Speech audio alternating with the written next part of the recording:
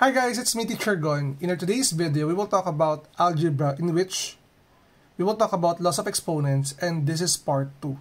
Recently, we have uploaded the part 1 of this, so you can see it here or sa ating description box for you to watch the part 1. So without further ado, let's do this topic. So we have here the first example, 1, in which the given expression is x y cubed over negative 5 x to the 4th power squared.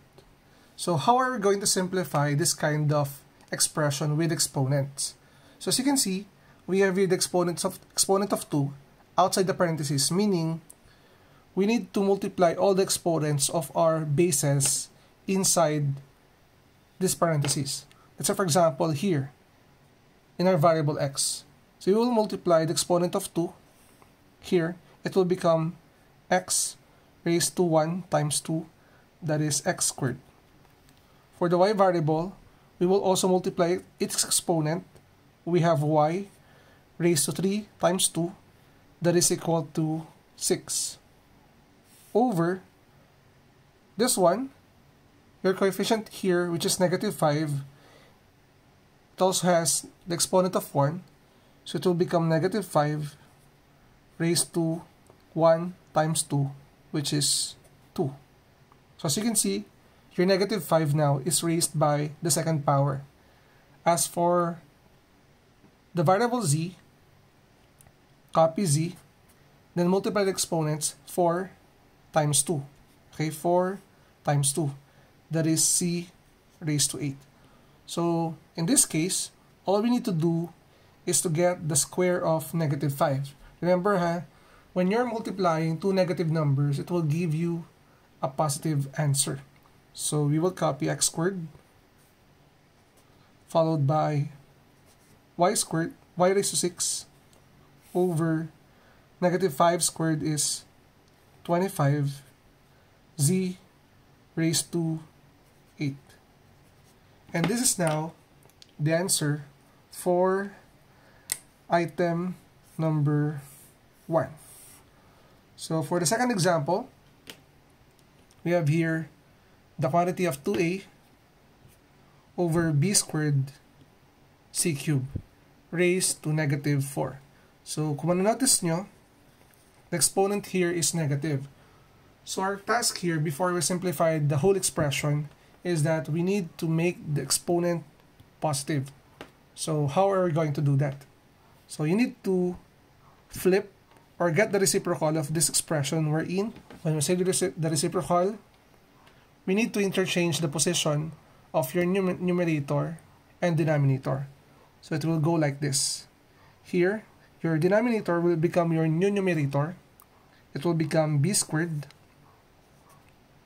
c cubed over your numerator will become the denominator 2a. And this exponent 4, negative 4 will remain outside, but it is now positive. Okay? So same process with example number 1. We need to multiply or distribute the exponent outside the parentheses. So we have here 4 times 2, that is b raised to 8. For the c variable, c raised to 3 times 4, which is equal to 12, over your base 2, it has an exponent of 1, so that is 2 raised to 1 times 4, which is equal to 4, that is 2 raised to 4. For the variable a, it also has the exponent of 1, 1 times 4, that is a raised to 4. By the way guys, if meron kang 2 raised to 4, that is the same as 2 times 2 times 2 times 2. You need to multiply your base 2 4 times itself. That's why 2 raised to 4 is equal to 16.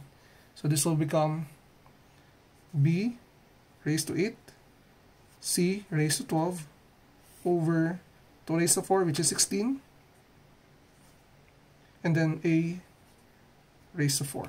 And this is now the answer for number 2.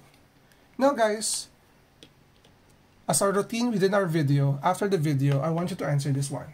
Okay, I will give you an example or an activity wherein I will let you answer number 3. For number 3, this is number 3.